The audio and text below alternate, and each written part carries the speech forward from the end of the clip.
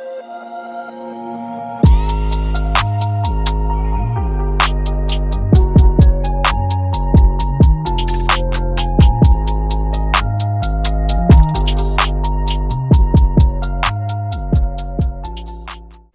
guys, it's your girl Imani Samone, and welcome back to my channel. So as you can see by the title, I'm going to be using 2 gels for this wash and go. So right now I'm just spraying my hair down with some hot water, and then I'm going to work that in. Now I'm working on hair that already has leave-in applied, but I am going to go in with a bit more just to make sure my hair is moisturized enough for 2 gels. And this is what I'm going to be using, the TGIN Green Tea Leave-In Conditioner. And I'm just going to work that in, especially at my ends.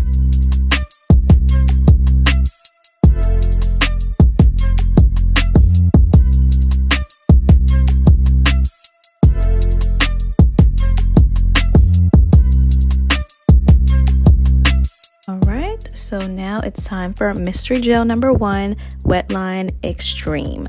Comment down below if you had an idea that this is one of the gels I was going to use. So I used about that much, and I'm just going to work that in. Now I'm going to say right now, you guys are going to see me struggle a little bit with this section. Number 1, it's because I am still learning how to do wash and goes and trying to figure out the right product to water ratio. And it's the fact that this is one of the kinkier sections of my hair, so it takes a little more work to try to define the hair.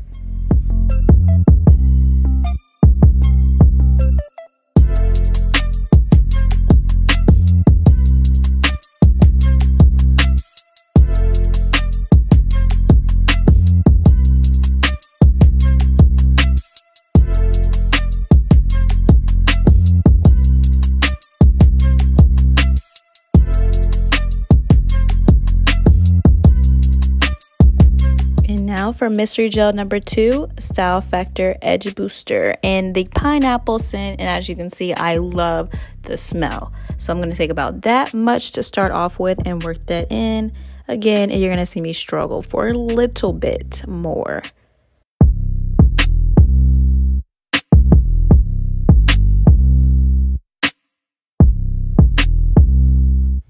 You can see here, I was like, okay, maybe if I shingle it, it'll come out decent. But as you can see, it was just frizzy. And honestly, I think that was because my hair was not properly detangled. So that's why it came out like that. But I was as happy as I was going to be with that section. So now I'm just going to fast forward through this section a little bit.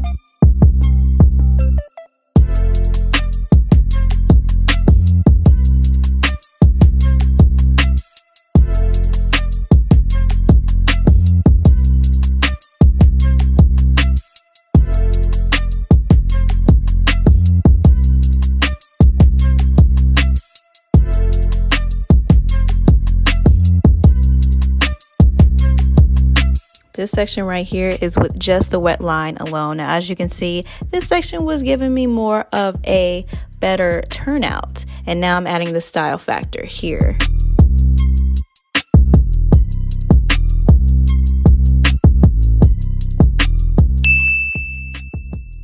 Look at that.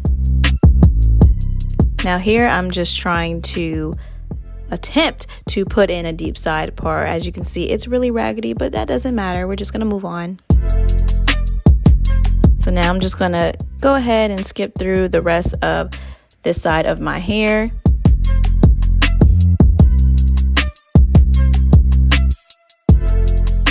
This is what we are looking like right now. So now I'm just going to show you this part of my hair really quickly, and then I'm going to speed through the rest of my hair.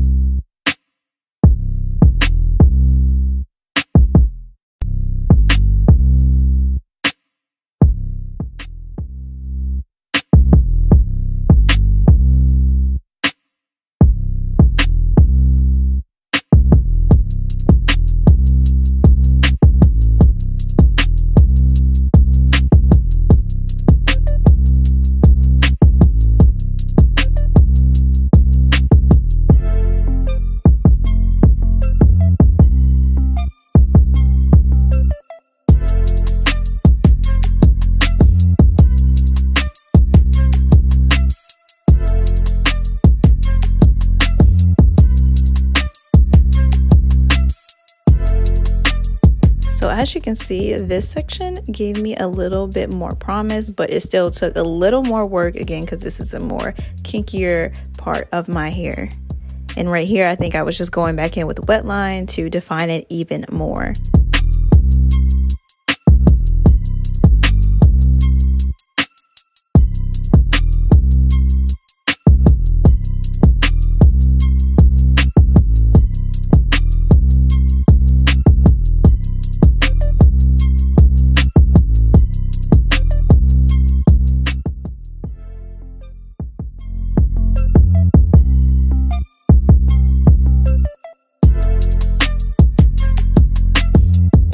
Guys, so this is what it looks like right now. I'm just going to give you a little close-up.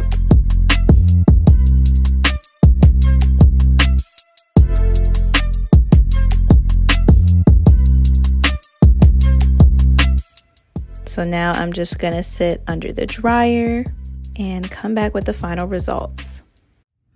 All right, guys, this is the final look after stretching it overnight and then banding it and then trying to pick some of it out. As you can see, it's still pretty small.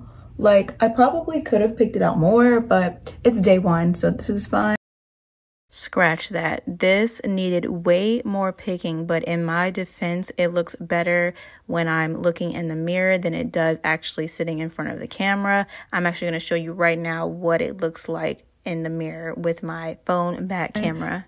So as you can see, it's way more fuller. For some reason, when I sit in front of the camera, my hair looks way more compact and smaller than it does if I'm looking in the mirror. So yes, I just wanted to show you guys what my hair looks like, what it really looked like.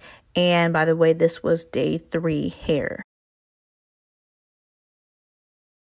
I don't seem to have any flakes, so that is a plus. That means this TGIN leave-in plus these 2 gels must go together pretty well. Now, I think I knew already that the gels themselves were going to go well together because I'm pretty sure I've seen people do that multiple times. So that wasn't really an issue, but I don't think I've ever seen anyone pair it with the super moist green tea leave-in. So as we can see, it looks like it's fine. Now, I do still have a very decent crunch. I think that's from the style factor. I think I probably used way too much.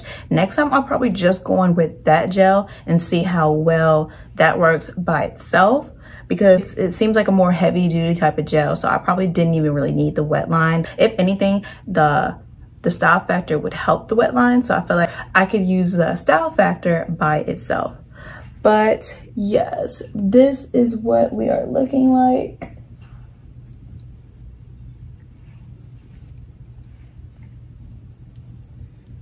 Just give you guys a close-up. And like I said, I did pick it out, but I don't know. Obviously, as the days go on, it'll get bigger. So that's why I'm just gonna leave it alone for right now. There's really no point in like super manipulating it, so I'm not gonna. All right, guys, thank you guys for watching. If you like this video, please don't forget to leave it a thumbs up. Subscribe to my channel for more, and I'll see you guys in the next one.